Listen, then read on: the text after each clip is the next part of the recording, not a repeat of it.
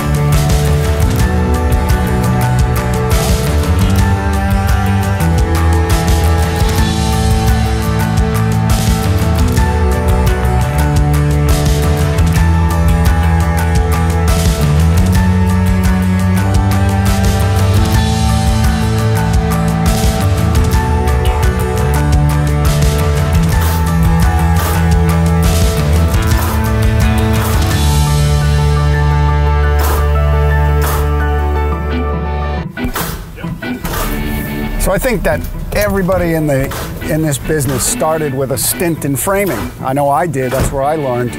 I don't get to wear my tool belt much anymore, but I still enjoy it. So as a company, we treat framing just like we treat finished carpentry.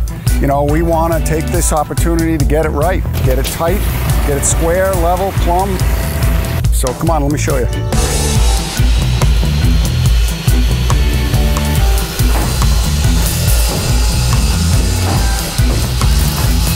So framers are really the unsung heroes. Their work gets covered up long after they leave, but yet that's where the quality starts. They build the soul of the house. So we have 3 framing crews going. Jeremy leads this crew. He's got by far the most experience here. And we just try to preach a philosophy of accuracy and not necessarily speed, but pace. So we try to teach that speed comes from repetition, not by going fast. So these guys are stringing the walls to get them straight, and then they're going to start hanging some floor joists. All right, so we've been here about 2 weeks now, and we're getting into the second floor here. And we'll have this subfloor done over the next 2 days, and we'll start the second floor exterior walls. I got Alex and Scott, one on each end here. So this is what we're working with here. This is what we call an I-joist. It is the 2 members with the vertical plywood glued together, which creates a very durable, high-strength joist. It can withstand long spans, heavy loads, and sometimes we use these hangers, slide it in the hanger, fasten it. When the subfloor comes down on this, it creates a very strong, squeak-proof, and durable subfloor. Getting started with the 40-footers here. They're being slid off of our forklift across the top.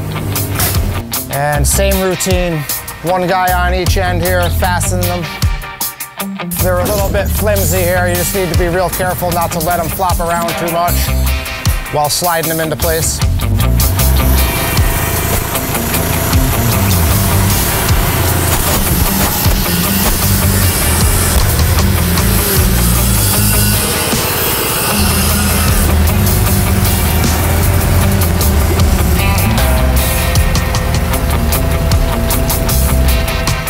All right, so as you can see here, we're covering a lot of ground quickly with these 40-footers. We're about halfway through this building.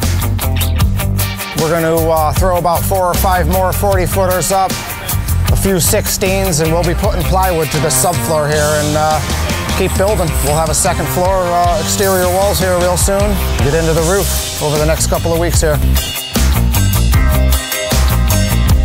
We take a lot of pride in building a nice, perfect grid of a frame where my peers can come in right behind us and practice their trade on a nice, square, true frame. So as you can see, it's in an amazing location, and I'm looking forward to seeing what the rest of the team can make happen on this house.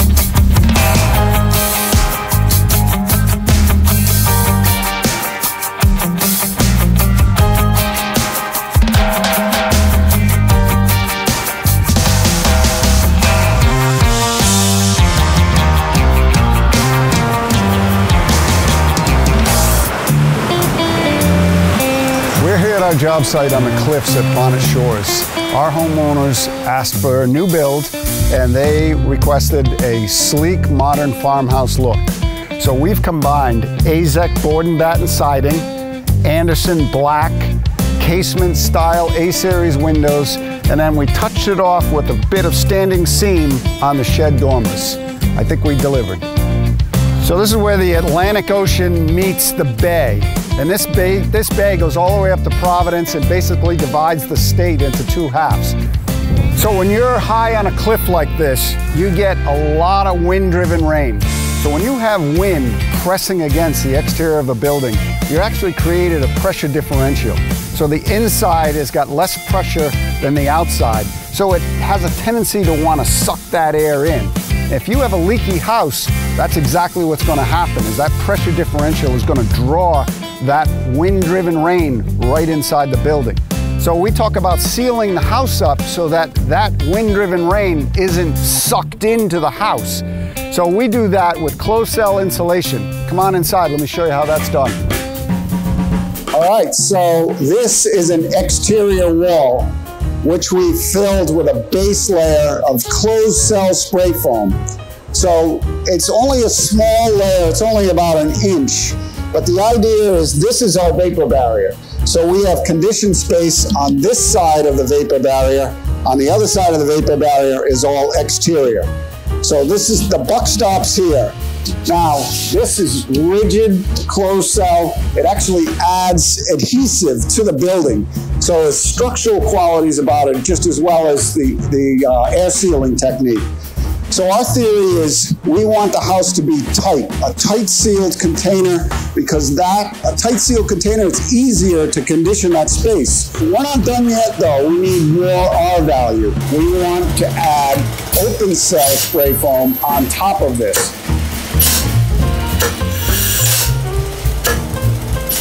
I'm TJ Kelly, one of the owners of Ecologic Insulation. We've been doing this since 2007. Originally, we're attracted to the industry just to jump into the emphasis on green building and energy efficient housing. There's been a lot of developments that have come around in terms of high efficiency windows, different types of HVAC systems, geothermals, mini splits, and solar power. Our take on it was, while all of those new technologies are exciting and attractive, we wanted to contribute to the process in a way that would encapsulate all of them. And we saw insulation as the ability to make a more efficient envelope and better utilize all those other technologies that are available. Whatever direction you're deciding to go in, we saw insulation as sort of the core to make it all operate more efficient, let's say. So this is the second step of the process. So what we're doing here is installing the open cell foam on top of the base layer of closed cell foam. So that closed cell gives us that initial airtight seal, and then we're just adding R value with this open cell product. The open cell product is more of a expanding foam material. So he's actually filling each day, and you get a little bit of expansion out of that, and then they come back later and actually saw off the excess with this long trimming knife. Matthew Helger, AKAHarry. I've been at EcoLogic for 7 years. There's two sides to spraying foam. There's the stuff inside of the truck, and then there's the art of spraying foam. The stuff inside of the truck is more of a science. There's more of plugging it in, getting the temperatures right. Then there's inside of here. Spraying wise is more to deal with the heat. The heat is very, very, very hot when you spray foam. Yes, you have some really tough jobs when you crawl around in those crawl spaces. You gotta deal with rocks and sticks and all that stuff, and mice, and it's really gross sometimes. But you know, you gotta want to do it.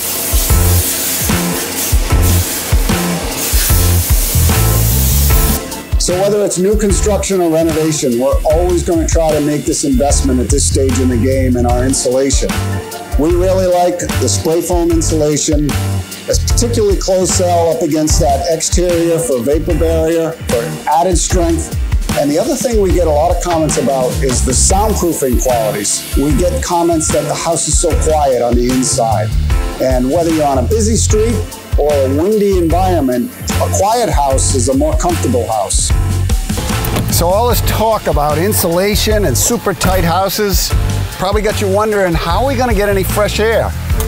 Well, we're going to talk to you about mechanical ventilation on a future episode. All right, see you later. But for now, let's go check in on our project where we're restoring a 317-year-old building.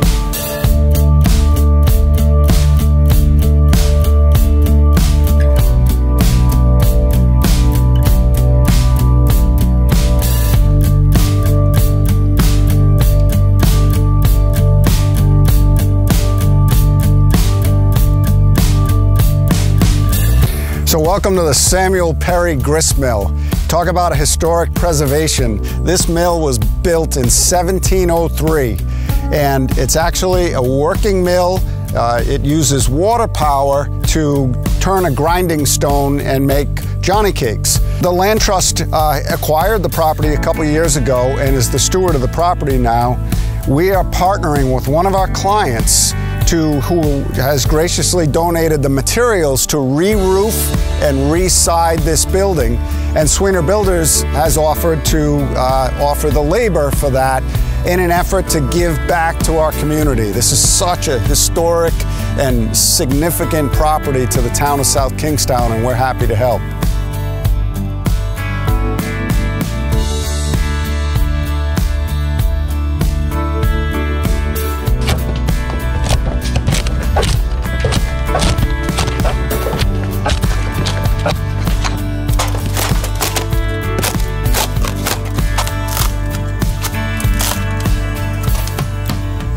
This is a grist mill. It's a 1703, the original structure. It was further up the hill on the mill pond. It was moved in 1825, I think. What we're going to do is replace all the shingles on the roof and on the side walls. We're stripping all those shingles now and finding out what's underneath. There's some tar paper. There's some other emendations that have been made over the years as it periodically gets all the wood shingles stripped off and redone. It's always really interesting to go work on one of these really old buildings. It's a utilitarian structure. You know, it was a utilitarian structure from the beginning. There's nothing fancy about it. And I guess that's what kind of makes it cool and distinctive. And we're not going to try and fancy it up in any way. We're just going to put it back together so it looks like what it's always looked like.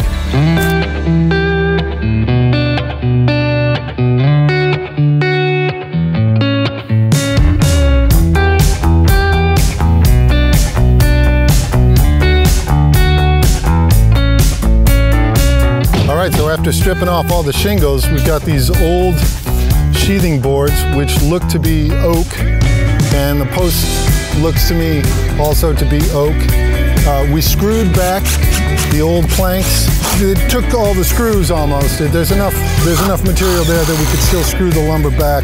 It's old, it's very dry. The powder post damage is not at all surprising. It's actually, it's not in terrible shape though, given that it was moved. It sits over water a lot of the time. We're gonna start putting it back together. We're gonna have at it again and we'll see where we get. So there you have it. We're underway preserving 317 years worth of history here in Rhode Island. And we're super excited to be a part of it. All right, well that's a wrap. So thanks for watching another episode of Sawdust. If you like what you saw, hit the like button, subscribe to our channel, and every week we'll bring you new content, the latest and greatest building technology, building high-performance houses on the coast. So check us out.